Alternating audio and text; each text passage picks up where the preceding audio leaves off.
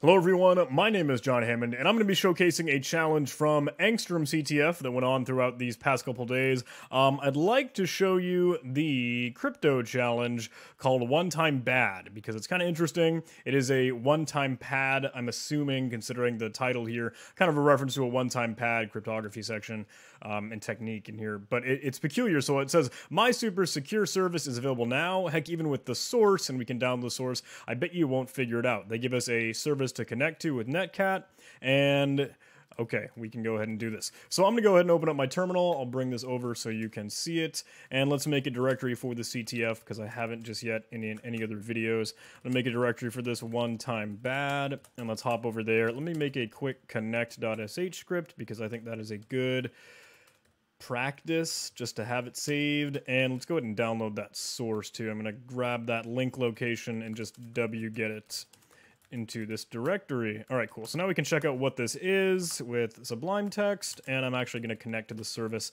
so we can kind of move back and forth and understand what this is actually doing. It says, welcome to my one-time pad service. It's so unbreakable that if you do manage to decrypt my text, I'll give you a flag. You'll be given the ciphertext and a key for samples, and the ciphertext for when you try to decrypt. All will be giving in base 64, but when you give your own answer, give it an ASCII. So it looks like we have two options. We can go and enter the number 1 to get a sample, or the number 2 to actually try and decrypt something. So if we interact with this, we can do number 1, get a couple samples of this one-time pad thing, etc., etc., etc. And then if we were to actually try and use the number 2, I'll go ahead and reconnect so you can see that a little bit better. It'll give us this in base 64, which is something that has been encrypted with the one-time pad, but we would need to go ahead and determine what it is. So if I were to answer something, it would tell me no, we need to actually answer this, and that was the key that it had used. So we need to figure out how can we reverse this one-time pad, how can we solve this challenge.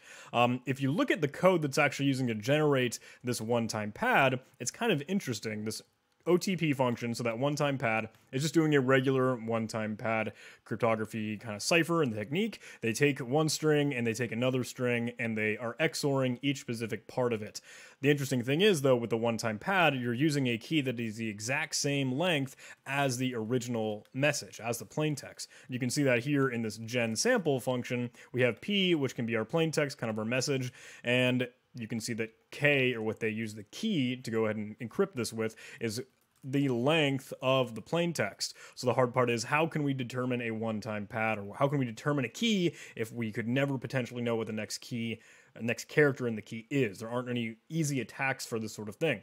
The strength of the one-time pad is that you can only use this key one time. The gimmick with a lot of these, and if you see them in challenges and capture the flag, it's that maybe that key will be reused, or you as the operator, you as the player interacting with it, will be able to encrypt something and maybe encrypt something multiple times and then see, okay, now we could potentially break the key because we have lots of different examples where we can control the plaintext and we know that this key is being used, etc., etc.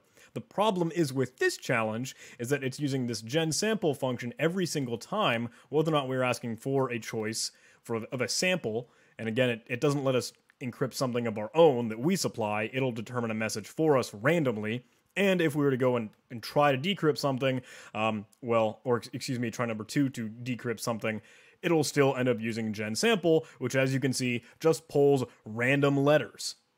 Interesting thing, though, is that they're doing this random int number of times, which could be anything between, okay, a length of 1 to length of 30.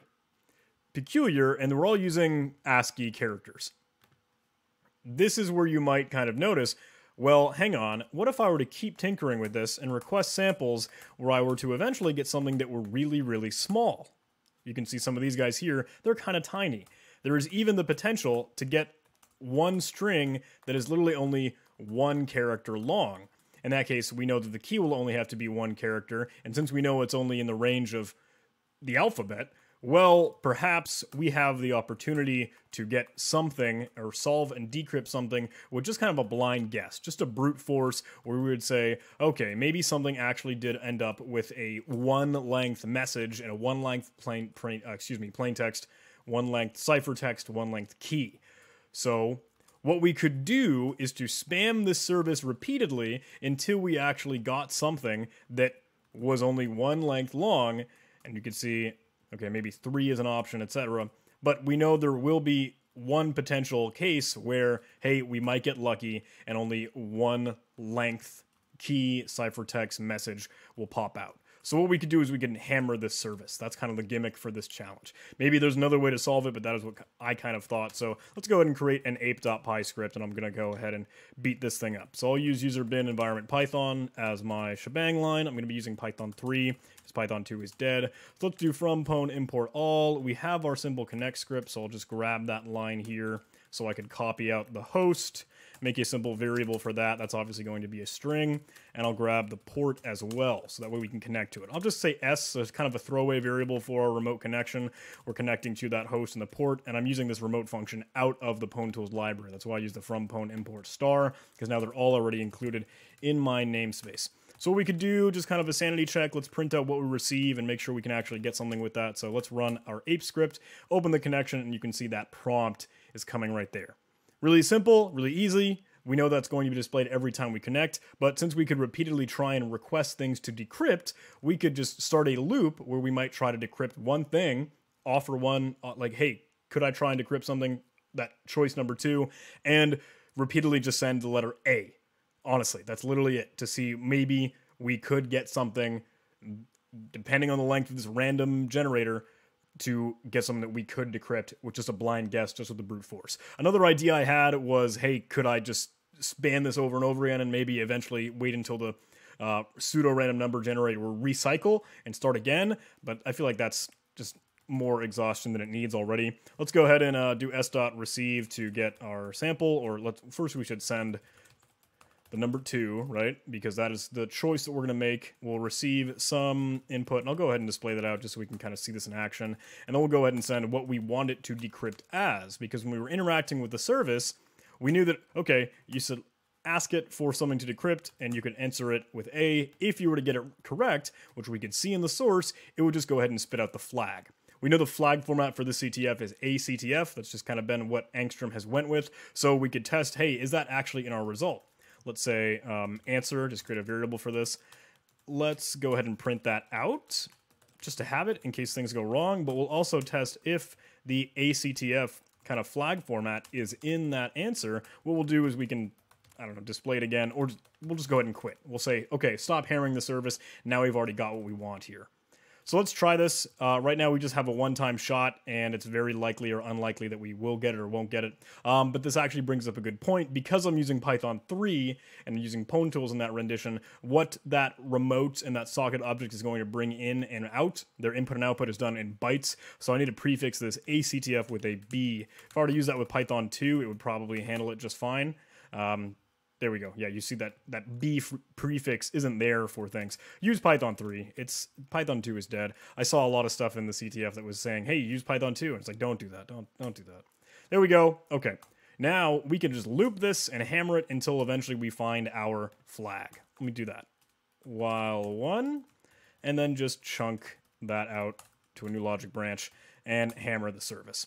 Eventually, Please, I promise, you can believe me, please trust me, this will eventually get it.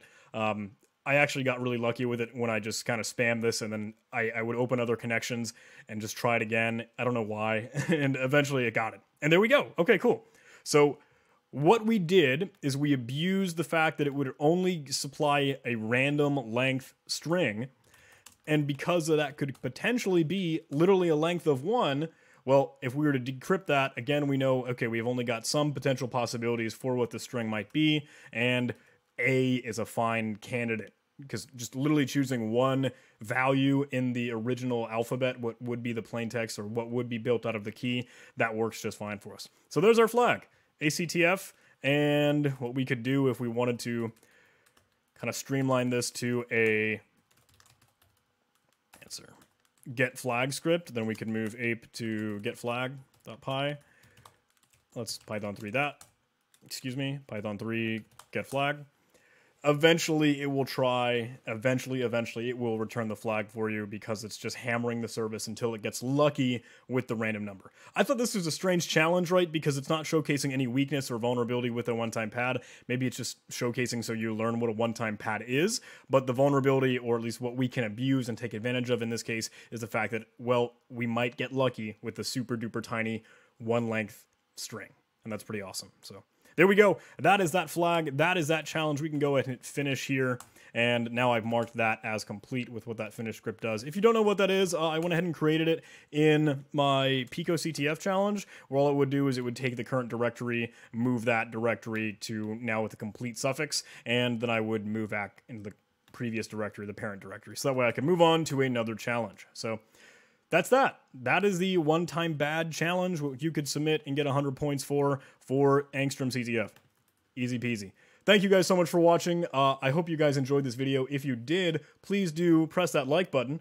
If you didn't like it, press the dislike button twice, so I know you didn't like it that much. And do all the YouTube algorithm things, subscribe, comments, hit the bell thing.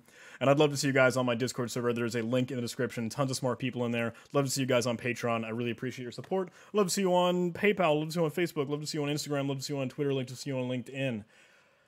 All right. That's the end of the video. Thank you guys. I love you. I'll see you in the next one.